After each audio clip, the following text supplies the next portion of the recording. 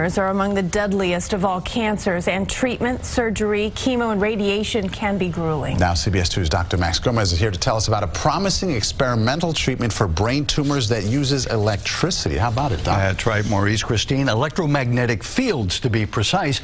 We know that magnetic fields can affect cells in the body, and that's how MRIs work. And depending on the strength and frequency, electromagnetic fields can stimulate healing, cook food in a microwave, or in this case, kill tumor cells. Couldn't really finish a sentence, couldn't even really finish a thought. And when it came down to putting on a tuxedo for a wedding, I really needed some help. It was at his stepdaughter's wedding that Gordon Miller realized something was wrong.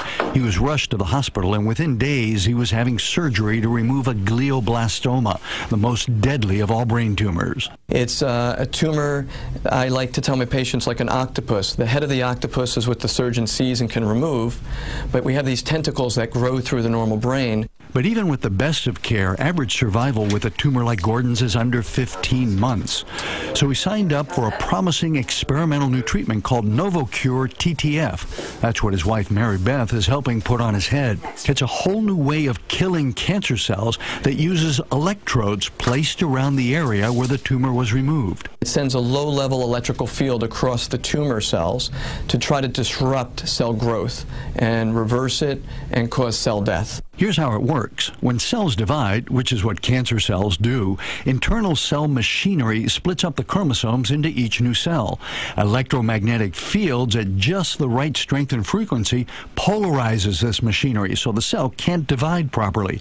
Here it is under the microscope, and since in the normal brain cells rarely divide, brain cells are unharmed while the dividing cancer cells die off.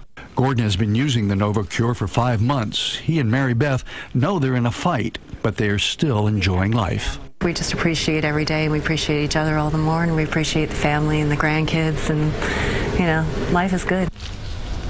Now, the electrodes are in addition to standard chemo and radiation.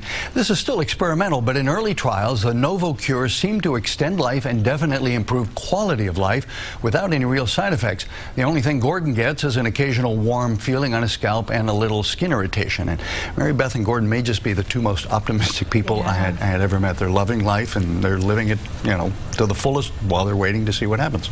Well, you know, you say that this is still in the experimental phase, right. But for patients who might be interested in this, is this device available to them? It's not widely available to anybody, but you can qualify for a clinical trial. There are about 19 centers around the country that are in this, what's called a pivotal phase 3 trial that's really for definitely proving the safety and effectiveness of it. So there's about 19 centers. You have to qualify newly diagnosed glioblastoma. You still have to have surgery, chemo and radiation, and then this is in addition to that. All right, Dr. Max Gomez. You bet. Thank you. All right.